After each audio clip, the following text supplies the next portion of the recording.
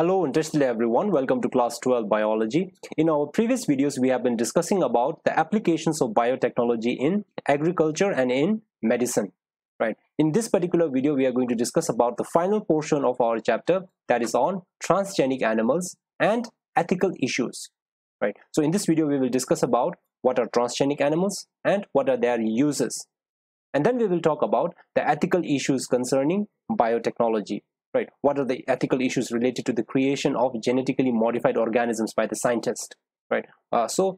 These two topics we will discuss in this particular video. So let us first discuss about transgenic animals. Right. So what are transgenic animals? So what is a transgenic animal? A transgenic animal is an animal that expresses a foreign gene. Right. So what scientists have done is they have inserted a gene within the animal, right, thereby making that animal a genetically modified organism, and inside that animal the foreign gene will express itself. Right. So a transgenic animal is an animal that expresses a foreign gene within itself.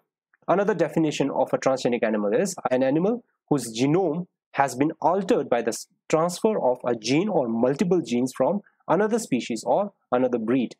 Right. So there are different kinds of transgenic animals created by scientists in the laboratories. Right. There are transgenic rats, rabbits, pigs, sheep, cows, and fishes. But 95% of the transgenic animals are said to be mice. I don't know the reason behind why a majority of the transgenic animals created within laboratories are mice. Maybe they are easier to be maintained within the laboratories. Maybe there are less legal issues or ethical issues concerning the genetic manipulation of mice as compared to other animals. Right. So that is about the transgenic animals. But why do we create transgenic animals? Why does a scientist create transgenic animals within his laboratory? So let us now talk about the uses of transgenic animals, or the reasons behind creation of transgenic animals within the laboratories. So when we talk about the uses of transgenic animals, these transgenic animals, they are useful in the study of how genes are regulated and how those genes, they affect the normal body functions and its development. So transgenic animals, they are useful in the study of normal physiology and body's development. Right. For example, if you want to study the effect of certain growth factors such as insulin-like growth factor in the growth process, what you can do is you can create a transgenic animal in which the gene responsible for the synthesis of insulin-like growth factor can be altered, and then you can observe or you can study the effect of such alteration within the animal's growth process. Right. So such study will help us in pinpointing the role of such growth factors, insulin-like growth factors. Right. Otherwise, we won't be able to tell what is the role of insulin-like growth factor in the growth process. What we can do is we can delete or we can alter that particular gene within the transgenic animal, and we can see the effects of such genetic alterations. So transgenic animals, they are useful in the study of normal physiology and development. The second use of transgenic animals is in the study of human diseases. Right. If you want to study the relationship between certain genes and their role in the development of diseases, you can use transgenic animals as models for the study of those diseases. Right. So there are many transgenic animals available as models for the study of human diseases such as cancer, cystic fibrosis, rheumatoid arthritis, Alzheimer's, etc. These diseases, they are suspected to be caused due to mutations in certain human genes.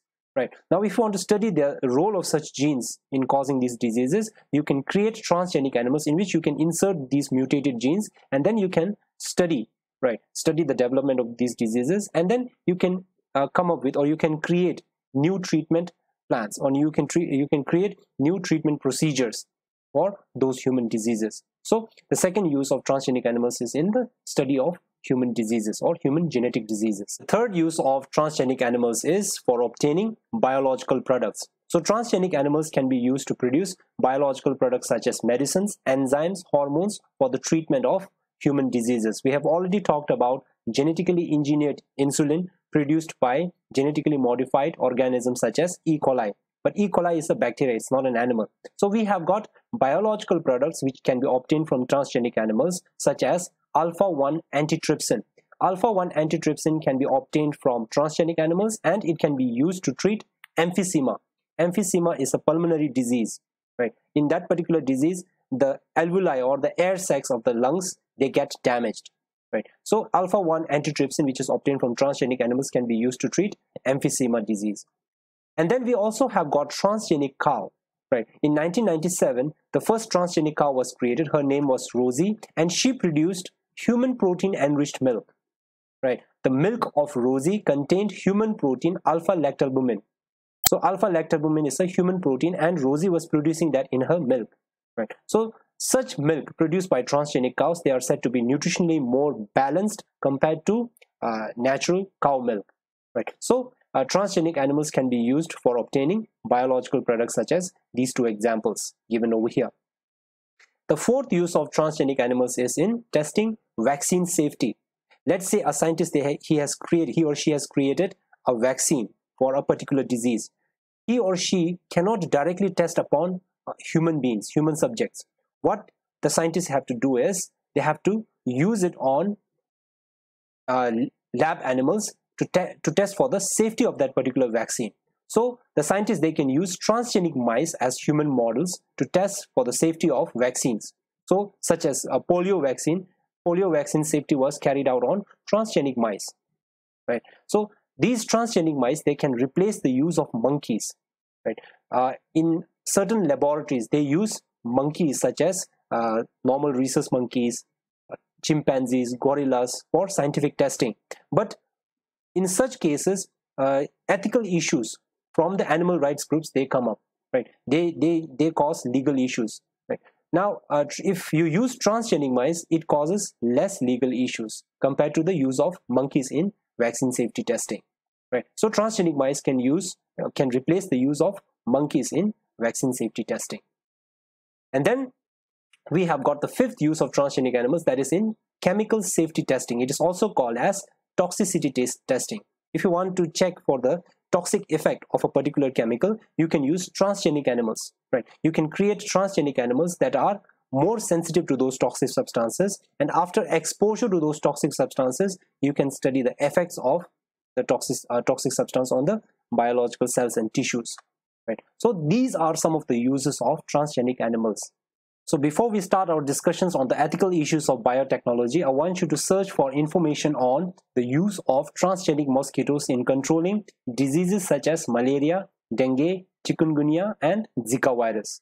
Right. I want you to Google for some information on the use of transgenic mosquitoes, how we can use transgenic mosquitoes in controlling these human diseases. Let us now discuss about the ethical issues of biotechnology. Right. I told you in biotechnology, scientists, they can create genetically modified organisms for the welfare of human beings. But that doesn't mean that scientists, they can create any kind of genetically modified organism they want. Right. It has to be under rules and regulations. The scientists, they have to seek permission in order to create genetically modified organisms.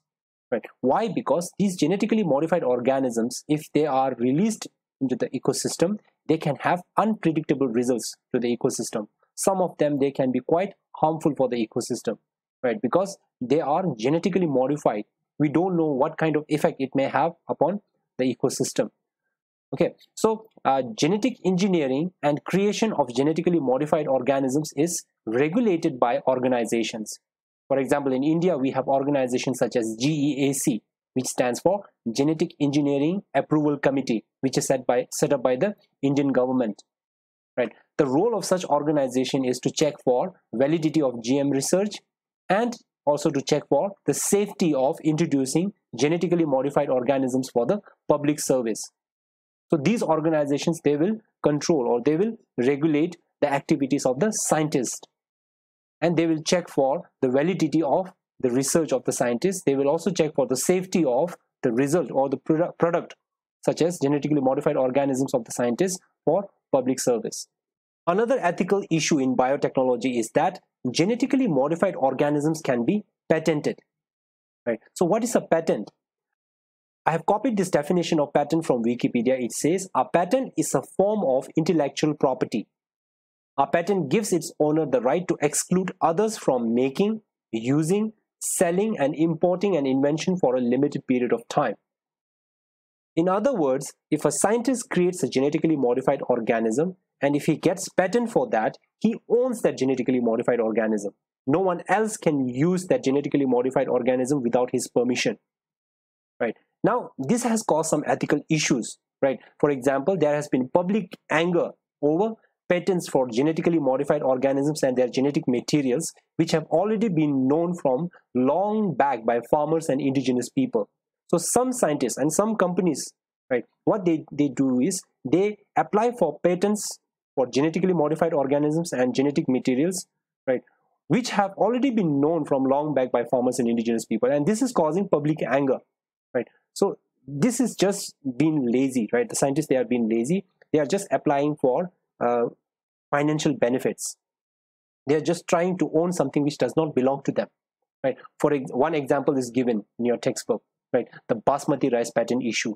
You all must have eaten basmati rice, right? So in 1997, a US company called RiceTag, what they did was they got patents, right? They got patent rights on basmati rice through US Patent and Trademark Office. But basmati rice was developed by Indian farmers over hundreds of years. RiceTag, they has just crossed Indian basmati with semi-dwarf varieties, and then they just claimed it to be a novelty and got patent rights on basmati rice. Now, this would have led to restrictions on other peoples and other nations selling basmati rice. What Indian government did was they filed a case against this particular patent by RiceTag, and Indian government, they won.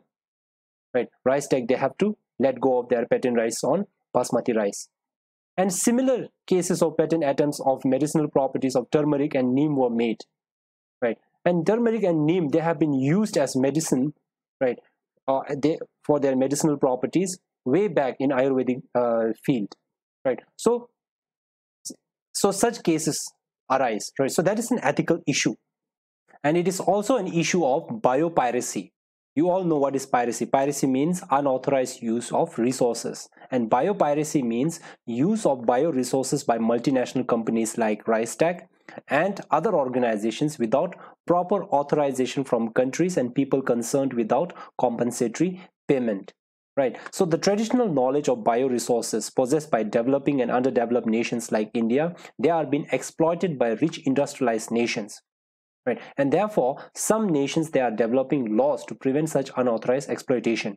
For example, Indian Parliament, they have recently cleared the second amendment of the Indian Patents Bill, which addresses patent terms, biopiracy, and research and development initiative.